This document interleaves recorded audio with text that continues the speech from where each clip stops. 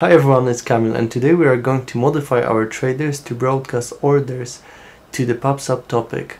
We will be able then to subscribe to that topic and store those orders inside the database. This is an 8th episode of the course dedicated to create a cryptocurrency trading bot in Elixir, and if you want to follow along, read the description below.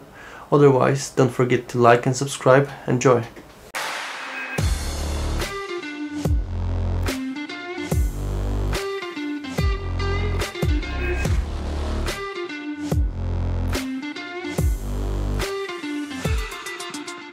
First, let's look at the diagram describing what are we going to do. From the top, currently we are using the Binance streamer to broadcast trade events to the PubSub topic. Moving down, subscription workers and naive traders are subscribing to that PubSub topic, and naive traders are also submitting orders based on them. At that moment, we will broadcast those orders to the new orders PubSub topic. We will utilize the same subscription worker with new handler to store that data inside the database.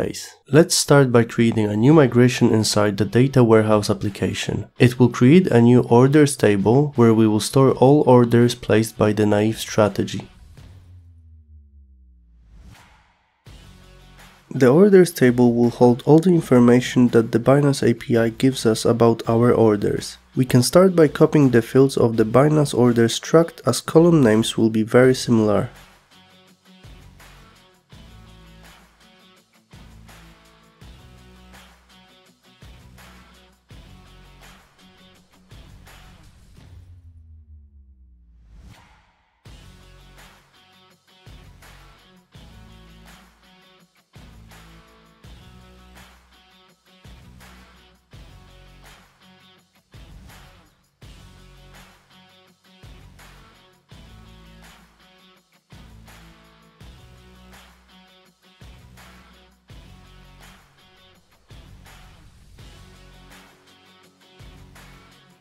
Our primary key will be the order ID generated by the Binance API.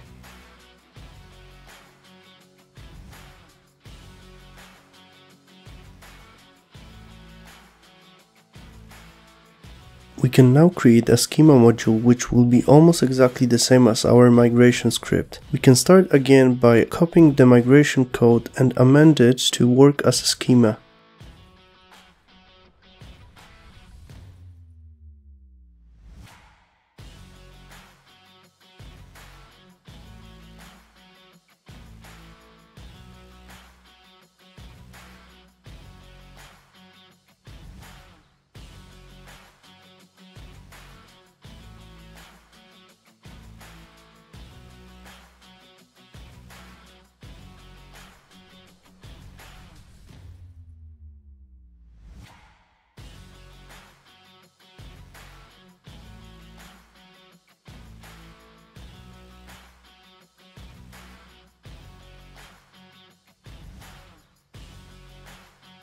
We can now move on to the naive trader. It needs to broadcast a message to the PubSub topic every time it places or retrieves an order.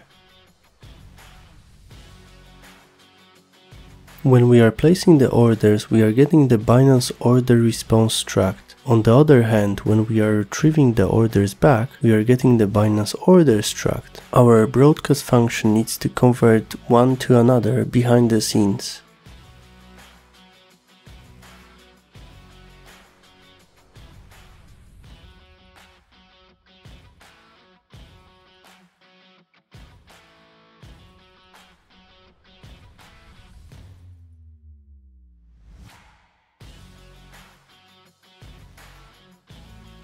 Using a simple pattern match, we will check is it a Binance order response struct. If that's the case, we will first convert it to Binance order struct, and only then we will broadcast it to the PubSub topic.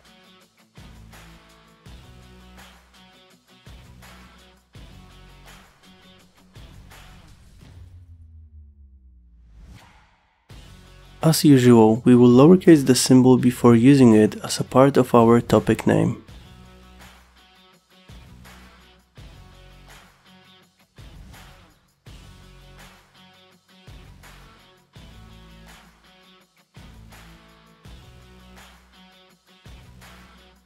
To convert the Binance order response struct to the Binance order struct, we will first copy fields of the order struct and work our way from there. The order response is missing some details that order has. To fix that, we will assign some hard-coded sane defaults.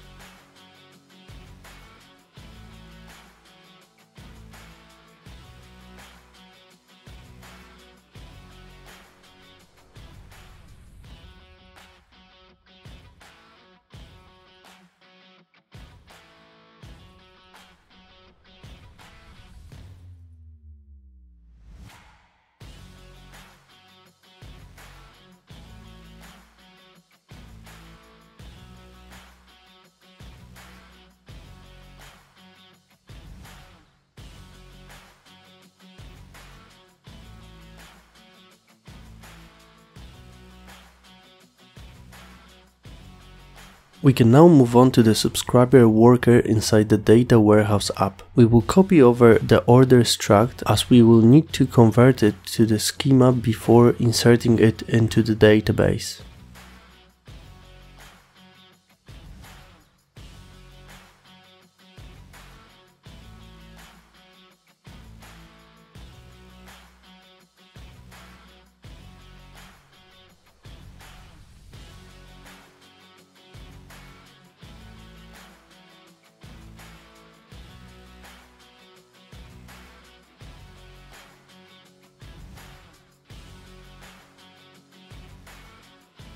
To avoid writing two functions, one for update and another one for the insert path, we will use Postgres functionality that allows us to decide what should it do when an insert is a duplicate. Here we would like to replace all, which effectively makes this an upsert. As we are now using the Binance structs for pattern matching inside the data warehouse app, we need to add it to the depths. We need to remember to run ec2migrate to apply our migration. When testing the final code of this episode, I realized that a bug sneaked in inside the Binance mock module. When we are converting the fake order to the event, we should use an integer number for the trade ID field. Finally, before we will test the improvements added in this episode, we will modify symbol settings so the bot will trade at lost. This will allow us to quickly test full cycle without need to wait for the price to change in our favor. Now let's see how this all works together by starting the IEX session. First, we will, as previously, start by storing the trade events using the data warehouse application. Next, we will use the same function to start storing orders data. This shows how this simple interface could possibly be expanded to handle multiple data types, as we are already handling two different streams of data using it. Then we need to remember about starting the streaming and the trading on the same symbol. We can open a second terminal where we will check our Postgres database to confirm that indeed new rows are being upserted.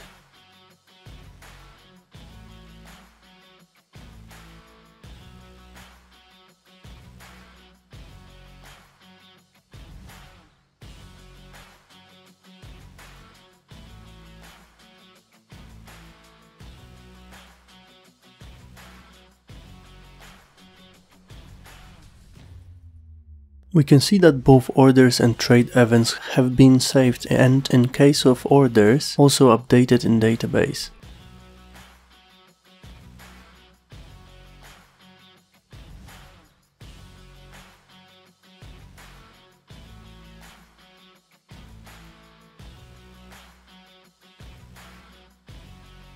Okay, I will be honest with you, this episode wasn't really groundbreaking, but it's a last step for us to be able to backtest.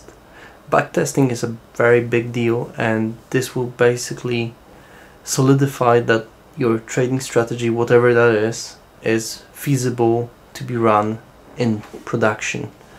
So we needed to finish whatever we were doing today and in the last episode to be able to get there.